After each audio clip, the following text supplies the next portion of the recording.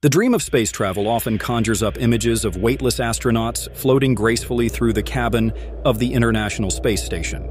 But behind the elegance lies a harsh truth.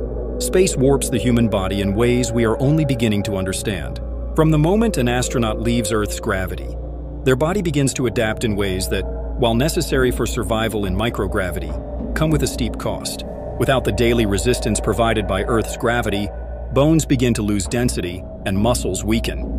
It's a process that mirrors aging on fast forward, with bone mass declining at a rate of about 1% per month and muscles shrinking even faster. But it doesn't stop there. The absence of gravity also changes how fluids move in the body. Without gravity pulling them downward, bodily fluids shift upward toward the head, putting pressure on the eyes and brain.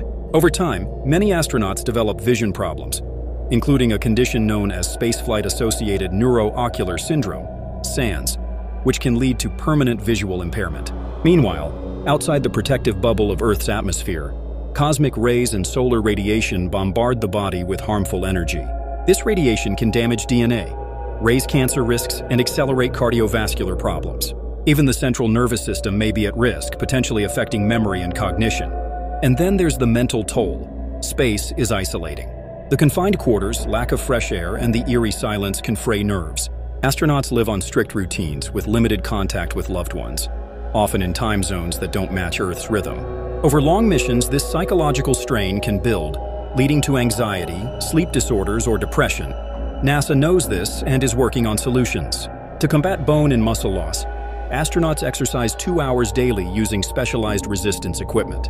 For radiation, researchers are developing better shielding materials and are even experimenting with pharmaceuticals that could protect cells at the DNA level.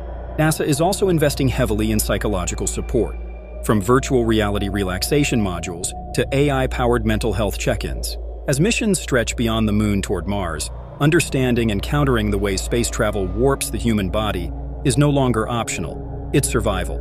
Because in the vacuum of space, your body isn't just your vehicle, it's your last line of defense.